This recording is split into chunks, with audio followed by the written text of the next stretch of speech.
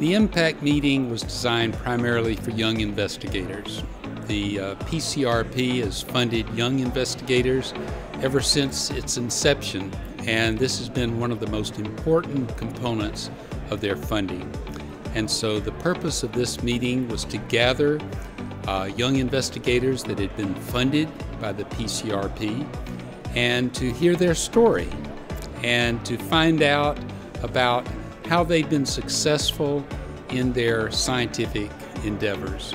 The Prostate Cancer Research Program is committed to supporting research that's innovative, that's impactful, that's transformational, and to develop leaders in the field.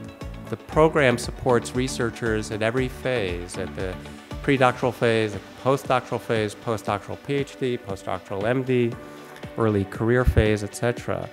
And whether it's a Nobel Prize laureate who's applying for a grant or whether it's a pre-doc, everyone has to address the challenges that the programmatic panel has outlined in terms of what are the critical needs in prostate cancer in research and patient care. It's really important for us to help develop researchers who are going to have an interest in prostate cancer to see that as their field of interest.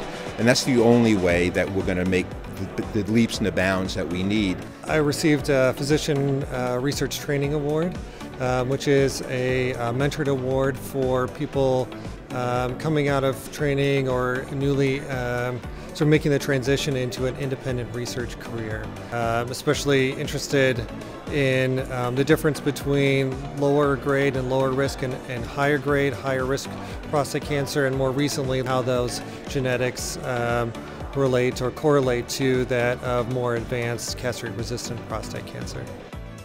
I'm a medical oncologist, and during my fellowship I was studying all different types of cancers, and I was really drawn to prostate cancer mainly because of the patients and also because of the research that was being done. A lot of my work has focused on understanding how resistance develops, not just to the traditional drugs, but the drugs that were being developed at that time.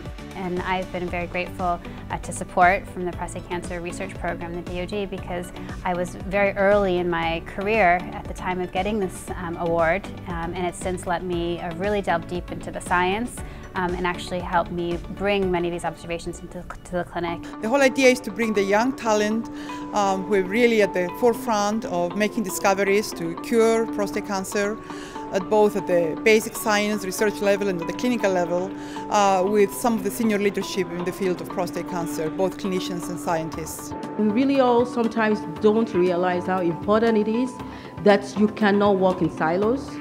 And for us to effectively really combat prostate cancer, we really have to develop a consortium and team science. So starting from that, I really, when I'm working on my DoD grants, I think about the idea of who can best, and I think somebody mentioned it on the panel, who can best contribute to what I have? Who is the best? Who is the best? Do a little bit of the literature review, and then I send an email to them and be very specific on what I need them for and the gap that they are going to fill in the puzzle that I'm really drawing up. And then, I have to say a lot of people, sometimes shy away from collaborating because they don't know you. But, I think all in all, you just have to not give up. And I say 99% of the time I get a yes. I don't know why, but I do get a yes. Thank you.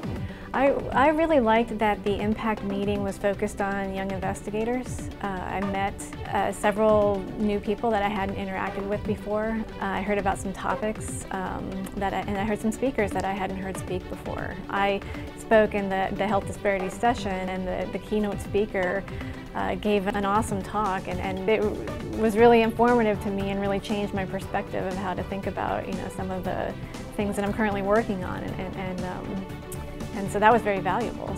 The keynote speakers, Karen Knudsen, Peter Carroll, and Chris Logothetis, without exception, presented some evidence-based but as yet unproven ideas regarding the true nature of the enemy we are dealing with. For me, these speakers articulated some very provocative concepts that challenge ways of established thinking about the biology of prostate cancer and treatment of prostate cancer patients.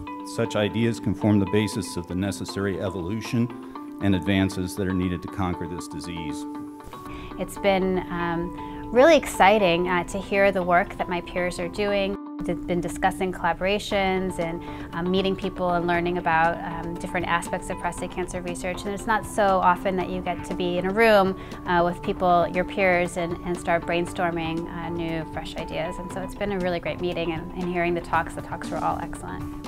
It's a smaller meeting, which really facilitates, I think, a lot of networking between people, much more so than at a very large meeting with thousands of people. I think it's especially advantageous for a sort of a younger investigator like myself to really have more of a chance to interact with people who are more established in the field. It's wonderful to see both PhDs and MDs talking to each other, and we have MD PhDs being funded by the PCRP, and I think this is a good mix of physicians, scientists, and PhDs that all are working towards a common goal. One last thing. Consumers in the congressionally directed programs have a different meaning than consumers in Madison Avenue. So consumers are patients, survivors, family members, or caregivers. And for all your proposals, consumers were either a primary, secondary, or potentially a tertiary reviewer. They have an equal vote at the table, and they bring a sense of purpose.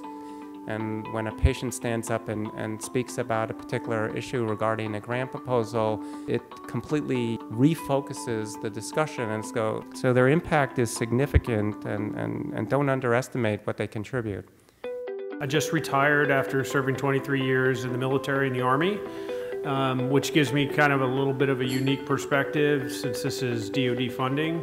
But of course, I'm also a prostate cancer survivor. I was diagnosed 4 years ago at the age of 41 with metastatic disease at onset. When I first started, I was on my first round of hormone therapy, and one of the side effects that I experienced from hormone therapy was total brain fuzz. And going through those first set of reviews and being able to understand them was probably the most difficult mental task I've ever encountered in my entire existence. But I found that it was probably the most mind-expanding thing I've ever done, and it would have been that way even without having been on hormone therapy. On the programmatic committee, I actually love doing it because it gives me an opportunity to really have a significant impact on what the mechanisms look like, what we think is important, and to change the face of some of the proposals that we fund. I wish every prostate cancer patient would have the ability to be a peer reviewer, because when you sit on a panel with experts in their scientific fields for 2 days and you realize the commitment and all of the great research that's going on, it gives you a lot of hope for the future. Bringing the young investigators with fresh ideas, the innovative minds of prostate cancer research can really enhance the interactions with the senior established investigators. We were able to communicate face-to-face and then initiate new ideas. Hopefully later on we can jointly apply for bigger DoD grants like Synergy Award, IMPaCT Award. We hope that they exchange information, which we've seen, and we hope that we develop some collaborations among young investigators, and we've already seen that. I think everybody's going to live with a great knowledge that prostate cancer research is really at the forefront, and we're making new discoveries, we're making new drug discoveries, we're making new biomarkers, these molecular signatures that we heard from some of the pathologists today. So we're going back to their groups, their universities, their labs, and their clinics with the knowledge that yes, prostate cancer research is advancing, but we need to do more. And we need to have that wave of young intellect, if you will, to move forward.